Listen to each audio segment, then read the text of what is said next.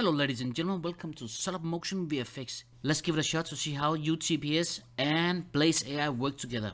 In the demo scene here, I have a couple of zombie here, low poly models, and I have my JUTPS player, which is a standard. It's just a demo scene here. I already did a tutorial on the simple melee, so please check out the link for that.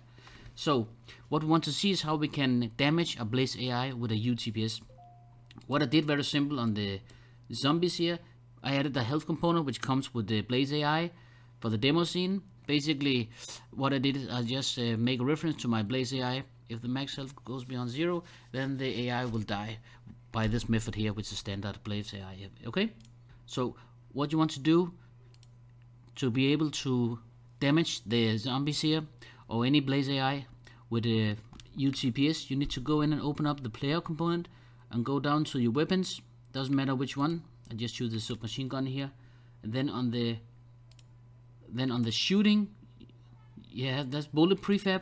You open that, then you open up the bullet component script. Inside the bullet component script, I just added these two namespaces here, Blaze AI space and Blaze AI demo.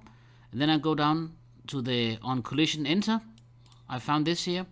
When you have this, I'm gonna say if my collision's game object, I'm gonna get the component of Blaze AI inside here.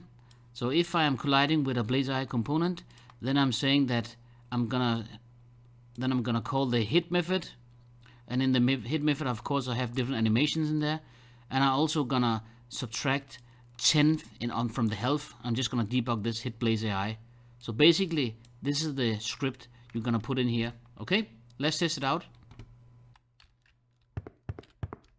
Okay, let's see here.